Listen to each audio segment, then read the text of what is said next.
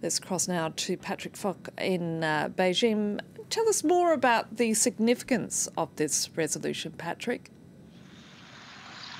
Well, the resolution is just part of the gathering that's happening over the next 4 days. It is top of the agenda, though, and as you say, it's going to determine on how the history of the Chinese Communist Party is taught. It's really expected to talk about the successes and achievements, and particularly important also for President Xi Jinping, who will be unveiling the historic resolution for a couple of reasons, really. First of all, because there have only been 2 such historical resolutions in the past. So by delivering it this time round, President Xi is putting himself on a par with party titans like Deng Xiaoping and also Mao Zedong. But also it's going to be a little bit different this time round because in the past, these things have happened really at critical junctures and have, in certain instances, acknowledged party mistakes and then set the party on a different course. But this time round, it's really about cementing President Xi's credentials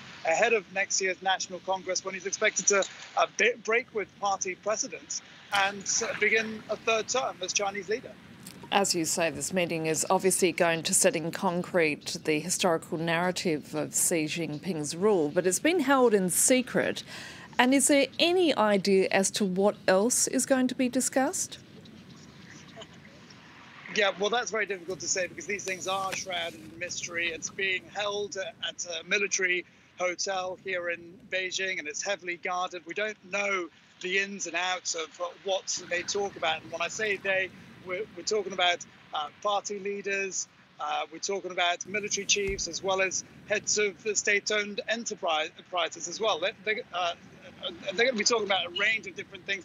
But essentially, it's about setting new policy, new laws and regulations, and as I say, setting China on a future path. And we'll hear a communique at the end of it, which will be an edited version of what's discussed over the next 4 days.